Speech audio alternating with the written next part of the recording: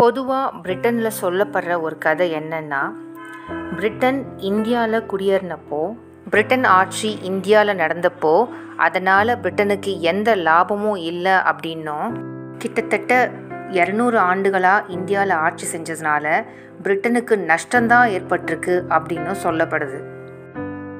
இதுக்கு பதிலடி கொடுக்குற விதமாக 2018 நவம்பர் 21 கொலம்பியா யூனிவர்சிட்டி பிரஸ் மூலமாக புகழ்பெற்ற பொருளாதார நிபுணர் பட்நாயக் தனது புதிய ஆராய்ச்சி மூலமாக பிரிட்டிஷ் இந்தியாவில் ஆட்சி செஞ்சபோது இந்திய மக்கள்கிட்டேருந்து மொத்தம் எவ்வளோ பணத்தை கொள்ளையடித்தாங்க அப்படின்னும், எப்படி கொள்ளையடித்தாங்க அப்படின்னும் ஆராய்ச்சி பண்ணி வெளியிட்டிருந்தாங்க.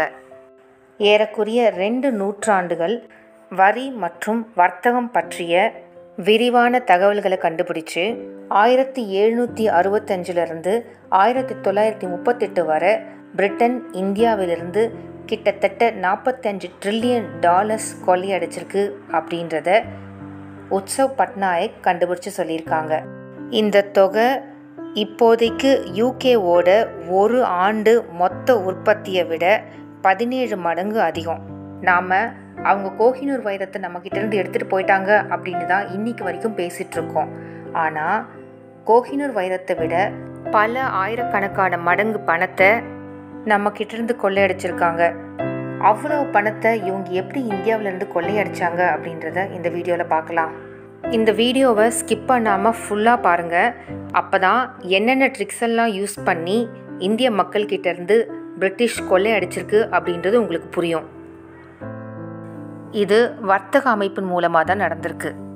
1757 1858 வரைக்கும் கிழக்கிந்திய கம்பெனி தான் இந்தியாவின் பல பகுதிகளை தன் கட்டுப்பாட்டில் வச்சிருந்துச்சு. இந்த கிழக்கிந்திய கம்பெனி 1600 நிறுவப்பட்டது. இது ஆரம்ப காலத்தில் இந்திய பெருங்கடல் பகுதியில் வர்த்தகம் செய்வதற்காக உருவாக்கப்பட்டது. அதுக்கப்புறம் பிரிட்டிஷ் கூட கூட்டு சேர்ந்த நிறுவனம். 1765 முன்னாடி இந்திய உற்பத்தியாளர்கள்கிட்டேருந்து அரிசியும் ஜவுளியும் நேரடியாக வாங்கப்பட்டிருக்கு.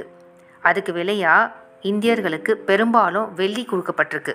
ஆனால் 1765 கிழக்கிந்திய கம்பெனி இந்தியாவில் வரி வசூலிக்க தொடங்கியிருக்கு.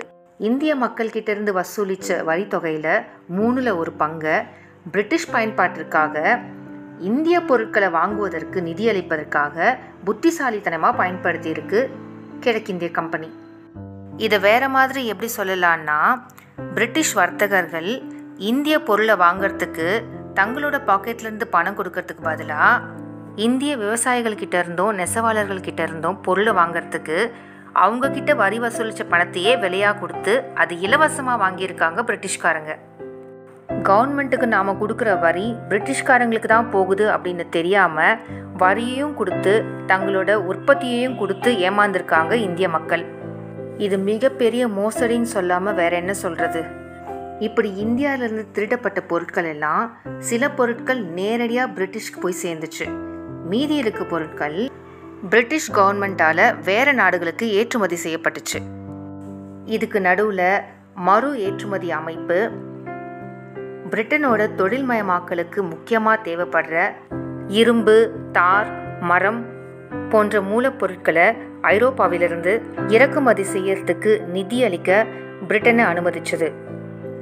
இதனால் பிரிட்டிஷ் கவர்மெண்ட் திருடப்பட்ட பொருட்களை மற்ற நாடுகளுக்கு வாங்கிய தொகையை விட அதிகமாக விற்று அதுலேயும் லாபம் சம்பாதிச்சிருக்கு.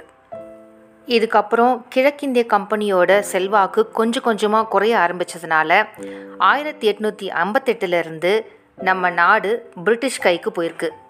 அதனால் இந்தியாவை ஆட்சி செய்ய பிரிட்டிஷ் ராஜ் அப்படின்றவர் பொறுப்பேற்ற பிறகு இந்திய உற்பத்தியாளர்கள் தங்களோட உற்பத்தி பொருட்களை நேரடியாக மற்ற நாடுகளுக்கு ஏற்றுமதி செய்ய அனுமதிக்கப்பட்டாங்க.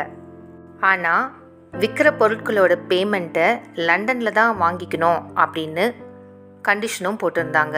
இது எப்படி வேலை செஞ்சதுன்னா, இந்தியாவிலேருந்து பொருட்களை வாங்கிறதுக்கு யாராவது விருப்பம் தெரிவித்தாங்கன்னா அவங்க டைரெக்டாக இந்தியாவிலேருந்து பொருளை வாங்க முடியாது. பிரிட்டிஷ் கவர்மெண்ட்டால் கொடுக்கப்படுற பில்லை யூஸ் பண்ணி தான் அந்த பொருட்களை இந்தியாவிலேருந்து அவங்களால வாங்க முடியும். அந்த பில்லை லண்டன்லேருந்து மட்டும்தான் வாங்க முடியும். தங்கக்கிட்ட இருக்க தங்கமோ வெள்ளியோ கொடுத்து மட்டும்தான் அதை வாங்க முடியும். இதுதான் வர்த்தகர்களுக்கு இருந்த ஒரே வழி. இப்போது இந்தியாவிலேருந்து பொருள் வாங்குறவங்க இந்த பில்லை தான் பொருளுக்கு விலையாக இந்தியர்களுக்கு கொடுக்க முடியும். இந்த பில்லை பிரிட்டிஷ் கவர்மெண்ட்டுக்கிட்ட எடுத்துகிட்டு போய் கொடுத்து தான் பணமாக வாங்கிக்க முடியும். அந்த பில்லுக்கு கொடுக்கப்பட்ட பணம் கூட இந்தியர்களிடமிருந்து வரி வசூலித்த பணம் தான். அதனால் மறுபடியும் இந்திய மக்கள் அவங்களோட பொருளுக்கான விலையை வாங்காமல் ஏமாற்றப்பட்டாங்க. இதன் மூலமாக இந்தியர்களோட ஏற்றுமதிக்கு விலையாக கிடைக்க வேண்டிய தங்கமும் வெள்ளியும் லண்டனில் தான் போய் சேர்ந்துச்சு. இந்தியாவோட மொத்த ஏற்றுமதியும் பிரிட்டிஷோட கண்ட்ரோலுக்கு போயிடுச்சு. அதோட 30 வருஷமாக இந்திய பொருட்கள் ஏற்றுமதியால் எந்த லாபமும் வரல அப்படின்னும், அதுக்கு பதிலாக இந்திய மக்களுக்கு பஞ்சமும் பற்றாக்குறையும் தான் வந்திருக்கு அப்படின்னு கணக்கும் காட்டப்பட்டிருக்கு. பிரிட்டன் மற்ற நாடுகள் மேலே படையெடுத்தப்போ அதுக்கான செலவு கூட இந்தியாவிலிருந்து வசூலிக்கப்பட்ட பணம் தான். 1765 1938 வரை பிரிட்டிஷ் இந்தியாவுக்குள்ளே வந்ததுக்கப்புறம் இந்தியாவில் நடந்த பொருளாதார பிரச்சனைகள், சிக்கல்கள் எல்லாத்தையும் 4 பிரிவாக பிரித்து கூட்டி கழித்து கணக்கு போட்டு பார்த்தா மொத்தம் $44.6 ட்ரில்லியன் பிரிட்டிஷ்காரங்க இந்தியாவிலேருந்து கொள்ளடிச்சிட்டு போயிருக்காங்க அப்படின்றத கண்டுபிடிச்சிருக்காங்க பட்நாயக். நல்லா கேட்டுக்கோங்க, இது இந்தியாவிலிருந்து பிரிட்டிஷ் கொள்ளையடித்த பணம் மட்டும்தான். இதில் பிரிட்டிஷ் ராஜ் ஆட்சி காலத்தில் இந்தியா மீது சுமத்தப்பட்ட கடனை இன்னும் சேர்க்கலை. இது தோராயமாக கணக்கிடப்பட்ட தொகை தான். யாராலையும் கரெக்டாக இவ்வளோதான் அப்படின்னு சொல்ல முடியாது. இதை தவிர 1849 பதவி நீக்கம் செய்யப்பட்ட 10 வயசில் மகாராஜாவாக இருந்த துலீப் சிங்கிடமிருந்து கிழக்கிந்திய கம்பெனி நகைகளெல்லாம் கைப்பற்றியது. அந்த நேரத்தில் கோஹினூர் வைரத்தை பிரிட்டன் கைப்பற்றியது. கோஹினூர் வைரத்தோட மதிப்பு மட்டுமே சுமார் $200 மில்லியன் மேலே இருக்கும். ஒருவேளை ஜப்பான் மாதிரி இந்தியாவும் தனது சொந்த வரி வருவாயை அந்நிய செலாவணி வருவாய் வளர்ச்சியில் முதலீடு செஞ்சுருந்தா நம்ம நாடு பொருளாதார வளர்ச்சியில் எங்கேயோ போயிருக்கோம். இந்தியாவில் பிரிட்டிஷ் ஆட்சியின் 200 ஆண்டு கால வரலாற்றில் தனிநபர் வருமானத்தில் ஏறக்குறைய எந்த அதிகரிப்பும் இல்லை அப்படின்னும், சொல்லப்போனால் 19ஆம் நூற்றாண்டின் கடைசி பாதியில் பிரிட்டிஷ் தலையீடு உச்சக்கட்டத்தில் இருக்கும்போது இந்தியாவோட வருமானம் பாதியாக குறைஞ்சிருக்கு அப்படின்னு தான் ஆராய்ச்சி சொல்லுது. இதனால் பல்லாயிரக்கணக்கான மக்கள் பஞ்சத்தாலும் பட்டினியாலும் இறந்து போயிருக்காங்க. பழைய வரலாற்று ஆசிரியர் நியால் ஃபெர்கியூசன் பிரிட்டிஷ் ஆட்சி இந்தியாவை வளர்க்க உதவியது அப்படின்னு சொல்லியிருக்காரு.